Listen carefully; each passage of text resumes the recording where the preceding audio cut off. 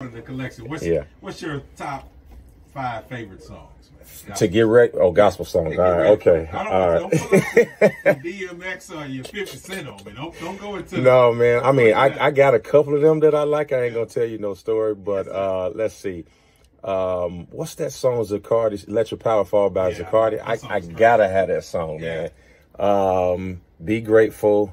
You better say something with Yolanda. Well, you know what? All of Yolanda's songs, and that's everybody samples her voice. Sometimes I'll text her, hear a song, and I'm like, "Did you make this song?" And I'm like, "That person sounds just like you." So, you know, everything Yolanda does. You know, these days, if you tell somebody you like the artist, then they come at you because they mad at the artist. So I'm just gonna stop right there because just some songs. I love this Maverick City. This Elevation Worship collab, like that stuff, Gyra, The Blessing, Graves in the Garden, Rattle, those songs are legit, man. I'm proud of Maverick City too, man. Yeah, man, Chandler's killing it. Yeah, they're killing it, right? You got to give it to them. Speaking of, man, a couple of years ago, I look up, people started asking because they see, you know, I post a picture that you and I had from years ago when I first came. I think y'all were doing the Easter egg hunt. Me, you, and Brian. So I post that picture quite often when I'm referencing talking about you. And somebody asked me, say, "Hey man, I hear in the wind, Pastor Keion and Shaunie are dating." And I said, "Well, I seen them out at a couple of things." And I say, you know, when the water stirred up, something's going on. Man, how did that happen? Man, when can I get hooked up? The angel troubled the water, man. This is the craziest thing. James Fortune. Big James Fortune. I text him a picture of a book that I was releasing back in 2020. And I was like asking all my friends, "Can you post this? Can you post this?" And he responded like, you know, bro, you was with me in hard times and I'll do anything for you and da-da-da-da-da. And he said, "By the way, I got a friend who is single and asked me if you were single." I said, "Who?" He said, "You want to date again?" I was like, "Nah, man, I've been there, done that. I ain't dating nobody." Look, he'll tell you, I'm like, "I don't want to know who it is. Don't even tell me." "Who is it, man?" Yeah, you say, he said, "It's Shaunie O'Neal." I said, first reaction, "Give her my number right now." Yeah. I said, "Release it in the name of Jesus. Give her my number." So he gives her the number, starts a group with me and her. And I text in the group. James says, "Y'all can release me from this group now. I'm no longer necessary." So I text her on the side and be like, "You know, I'm getting ready to call you. Do you know what this woman told me?"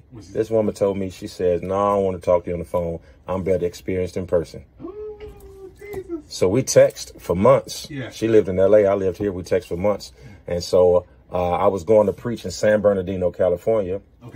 And you got to land in LA and drive up there. So I landed in LA, told her when I was landing, told her where to meet me. We sat down in the lobby of the Marriott at the LAX for 6 hours. I'm proud of you, man. And just talked. I'm proud of you. Because that's how you got to do it. You got to do it like that, man. So, I mean, when you meet somebody like her, bro, were you like really nervous the first initial meeting? Because, I mean, you know, let's think about it. She's Shaunie O'Neal.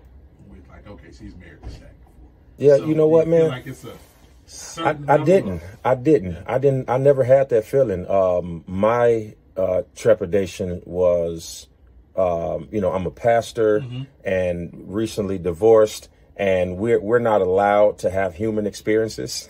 So my initial reaction was, what are these people going to say? It wasn't, my fear wasn't related to her. It was the outside. Okay, but Pastor Keion Henderson is my special guest. All right, so then social media blows up. They see you guys together, pastor and reality star. They don't see her as, you know, they see her as a reality star with all of the shows, of course. Did you feel the pressure of that when you started to see it in the tabloids and everybody speaking? And then how do you ignore that chatter as well? Yeah, so I felt the pressure. But here's the great thing about courtship. Once you get to know the person that everybody else thinks they know, then you become more comfortable with your decision because you have the intel, they have the opinion. So once I got to know who she was, I realized she was a reality star who was heading to a different level of. She's not on the show; she owns the show.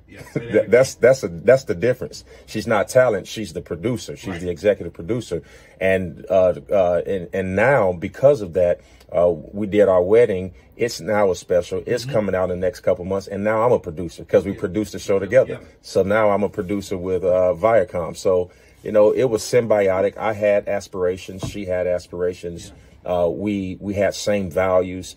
And it was a lot of things. Her parents, her father just passed away, God bless him, but her parents had been married 52 years. So then there's that longevity I'm seeking, that you've got that example.